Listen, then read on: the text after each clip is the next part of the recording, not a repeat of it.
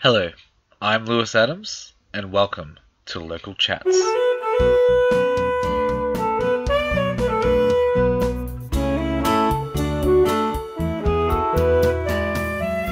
Best known playing guitar for UMI, Davey Lane also has a respectable solo career. His new album, I'm Gonna Burn Out Bright, drops on the 18th of August this year. I caught up with him to have a chat about his upcoming record. Hello, Davey. Welcome to the show. Thanks for having me. How are you doing?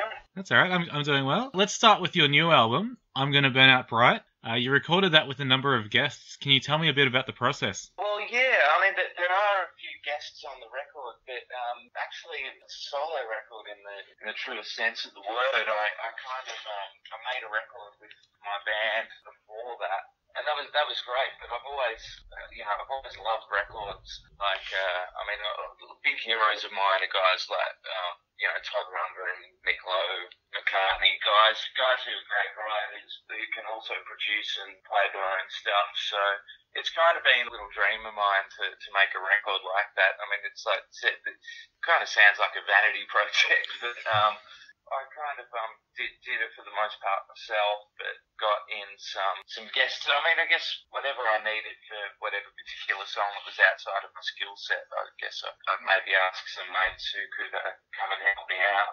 Extending upon your vision, in a way. Yeah, that's it. One song on the record, I needed some, I kind of had like a droney sitar track in mind, but I touched the sitar, but I certainly don't know how to play one, so I've got my mate Stu from King Gizzard and the Lizard Wizard to come and play that, and on another track, which is sort of like an 80s synth kind of thing, I've got a friend of mine, Graham, to program some drums for me. Someone I knew who was a friend who could do something that was outside of my own skill set, then yeah, call on him. Are you doing a show to celebrate its release? Yeah, it's a little show at the Gasometer upstairs on August the 18th. It's a tiny little room, so make it more of a party than a gig, really. That sounds awesome.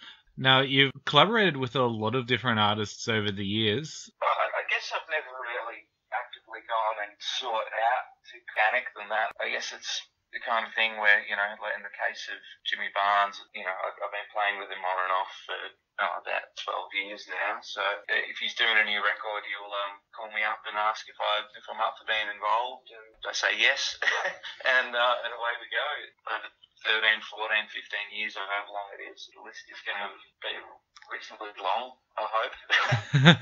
Let's go back to the beginning then. What really inspired you to get into music or start taking it seriously as a career originally? Music consumes my entire life. I'm very lucky to be able to play music for a job. It's my obsession, it's my hobby. I do as much for my mental health as anything. I find like I'm not the greatest communicator, and there are certain things I can articulate in a song that I can't say to somebody. I guess at the beginning, the Beatles and the Who, for me growing up, all those 60s kind of bands, and then things that were in my parents' record collection that maybe back then were deemed as guilty pleasures, things like ELO and Wings and all that kind of stuff. I guess I just heard, when I first heard Sgt. Pepper, that really opened the door for me. It's like music can be so kaleidoscopic and colourful. And from there on, I was just obsessed with, okay, like how do they write these kind of songs and how do they record these kind of songs? So yeah, from there on, it just became a real obsession for me, and continues to this day, I guess. You talked about songwriting being very good for your mental health. How do you find that comes through to, let's say, the finished product like your new album? Sometimes it seems as though I write in non sequiturs. I'm talking lyrically. I'm quite prone to overthinking things. Sometimes I don't even know what's going on in my head, so I like a process of catharsis or just write. Sometimes it could be like the next day, or it might even take me a year to realise what it is I've written about, but more often than not, I'll be like, I could be singing the song that I wrote a year ago at a gig, go, oh, that's what that line's about. I kind of, that's just how I write, really. It just kind of comes out of my brain, and I don't think about it too much, and sometimes it's easily apparent what I'm writing about, sometimes it's not, but hopefully if anyone listens to it, they can extract their own meaning out of it. The interpretation kind of comes later. Yeah, absolutely. You're currently doing a tour with UMI and Hoodoo Gurus, is that right? Yeah, that's right. Just played in Canberra last night and heading to Wollongong. How is the tour going? Yeah, fantastic. We just go out there and do what we do and have fun, and great to play a show and come off stage and have the guitarist to look forward to as well. It's all good fun. You would have been quite young when you joined UMI, which were already well established at the time. What was that experience like? Was it daunting at all? Oh, it was extremely daunting. I'd come straight out of school. I had a high school band that would play at, in the schoolyard at lunchtimes, but I'd never played in a proper band, let alone a well-established band that already had a bunch of number one records and a vast and varied discography behind them. Yeah, no, it was extremely daunting. I was straight out of school into the band pretty much. Took 2 or 3 years, I guess, to kind of settle in and feel like I was actually contributing something of any worth to the group. Looking back on it now, I can laugh about it, but I was quite terrified at the time. Sounds like it would have been a learning experience at the very least. Yeah, absolutely. It was a steep learning curve. You've got your new album coming, but what's next for Davey Lane?